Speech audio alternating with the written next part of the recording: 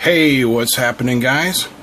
I thought today we could take a look at one of the unique abilities of this Rigol DS1054Z oscilloscope, and that is that all recently sold 1054Zs now come completely unlocked. What that means is all of the really cool software functions that you got as a demo originally but had to pay for now come free and included with the scope. Show you what I mean. We'll come in here and zoom in on the old scope, and if I go to the utility menu, system, nope, not there. Try this again. Utility menu, options, there we go. Installed. You can see that all of the trigger functions, the decoders, the memory depth, the record play, even the 100 megahertz bandwidth are all installed and all official. And no, I did not hack it. This is how it came. So one of the great things that is included, of course, is the serial decode function. And that's what we're going to take a look at today. So what I've got set up here is an Arduino Uno with a 0.96 inch OLED display hooked up via I2C. Now, this is a Chinese display. It's not the official Adafruit display, but it does use the SSD 1306 driver. So I'm using the Adafruit library, and we're just running that demo here, which you should be able to see. Adafruit Industries. So to read and decode I2C, we're going to need two probes. The yellow probe is channel 1. The blue probe is channel 2. Now I have pins here, so I'm just going to hook them up here like this. Channel 2 is the clock. Channel 1 is the data. Then we'll connect our grounds up. And that's it for hooking up to the Arduino. Let's roll up to the oscilloscope, and I'll show you how we're going to set it up. Well, the first thing, we're going to need two channels. So there is our channel 2, the blue channel, which I'm going to drop down here to the bottom of the screen,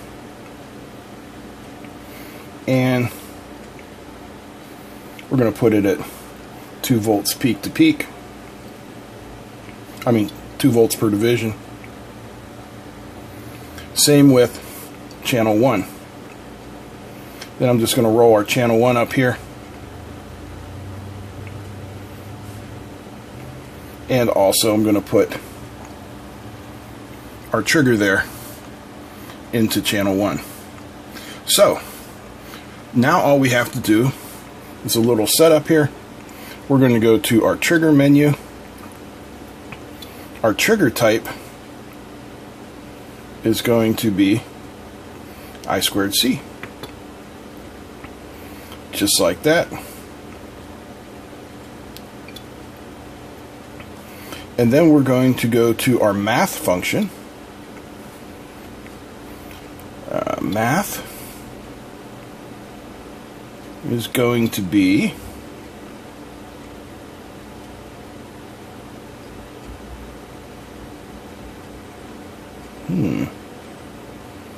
where's it at? I thought it was here.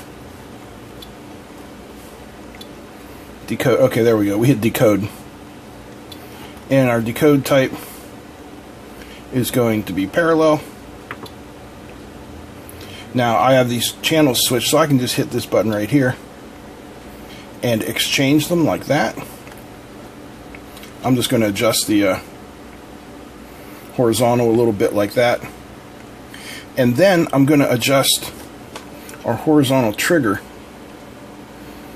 over here so we're getting more.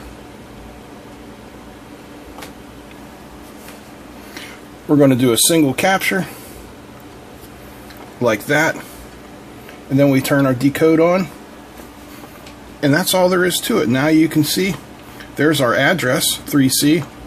Following up is a null. Grab another capture.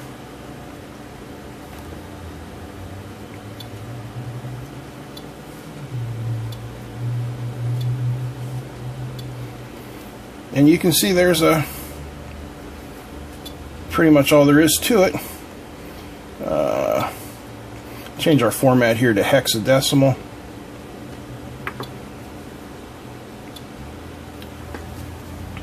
And there's our decoding. Let's bring our trigger start point back over here. Grab another one. Boom.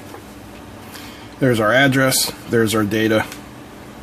And really, that is all that is necessary to do the decode. And yes, you can do it in auto mode, but it's going to go by so fast that you're not going to be able to see what's going on. That's why I like to grab a single shot. Boom. And you can see here it says I2C hex. Boom. Boom. Boom. I know it doesn't look like much is going on, but it is. So that's a pretty cool function, and it's now included free with the 1054Z scope. One of the really useful features, especially if you're working with, you know, Arduino or designing digital circuits that use I2C. Now, other